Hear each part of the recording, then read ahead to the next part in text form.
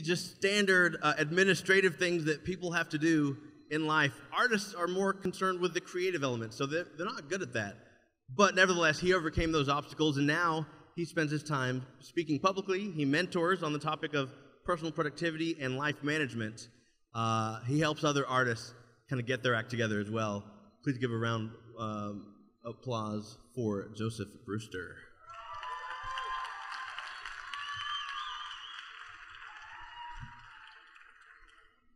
What is it that terrifies you? Go ahead, yell out something to me that you're afraid of. Wow, that's a lot of things. Well, for 5 minutes, I want to invite you with me on a journey through fear. Its effects, its allure, and why sane, rational people spend money to be afraid. And along the way, I'm going to try to conquer the ultimate fear, but I'm not going to be able to do that by myself. Are you going to help me? All right, let's do this. So what is fear? Fear originates in a small, almond-shaped portion of your brain, which can send out signals and hijack the rational thinking you. In the event of a threat, it can redirect resources away from non-critical systems like your digestion and the muscles you use to hold it in until you get to the bathroom. And it can send it towards critical systems that we use for the mode which is typically referred to as fight or... Oh, that was weak. Yeah, so basically it cues you up to be Spartan or to run away like Forrest Gump at a moment's notice. But that's just what fear does. What is it that makes us afraid? Well, research shows that we're born with two fears primarily.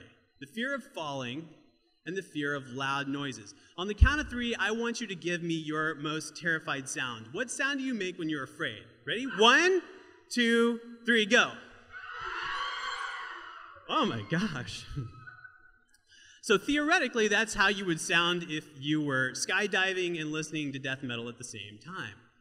But along the way, we also acquire other fears besides just falling and loud noises, such as the fear of the dark, fear of sharks, the fear of death, and perhaps the worst of all, the fear that we're going to lose internet connection. And it's these things that terrify us. It's the unknown. It's the things that are beyond our control. But there's one thing that's more terrifying. It ranks above all these, above sharks and spiders and Donald Trump's hair. And you guys are going to help me face this terror in just a minute. But first, let's ask the real question. Why do we scare ourselves? Like, why do sane, rational people spend good money to be afraid? Let me hear you if you've ever been to a haunted house. Anybody? What about a horror movie? What about watch the news? Are we brave or are we just stupid to do these things? Well, these experiences, they shake us to our core on a very real level. They shatter our illusion of control. They make us feel vulnerable and primal even. You know, the screams, the jumps you experience when you're sitting in a theater watching a horror movie, however cool you try to play it, at some level, you really can't help that. And you know, I think, in a way, that's liberating. We spend a lot of our life wearing a mask. We have to be socially acceptable. We have to suppress our deep emotions. But when fear grabs you, you can't help but be authentic.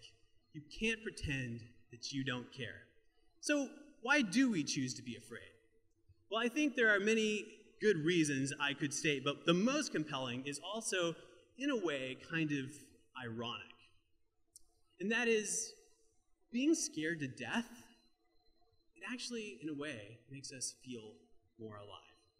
So the aftermath of these emotions, this adrenaline rush, these near-death experiences, and watching the news, I mean, they make us acutely aware of ourselves, of our surroundings, and of our desire to just live. Fear forces us to pay attention. It brings us into the here and now with our senses fully engaged and activated. And despite your mortgage or your Facebook notifications or your laundry, when fear gets you, you can't help but be right there in the moment. That's something that home life doesn't do for us sometimes, or work life. Well, unless you have a 3-year-old or you have a startup company, or God help you if you have both at the same time. But let's face our greatest fear. You ready to help me? Are you ready to help me? You've already been helping me because, as you probably guessed, Americans' #1 rated fear was the fear of public speaking.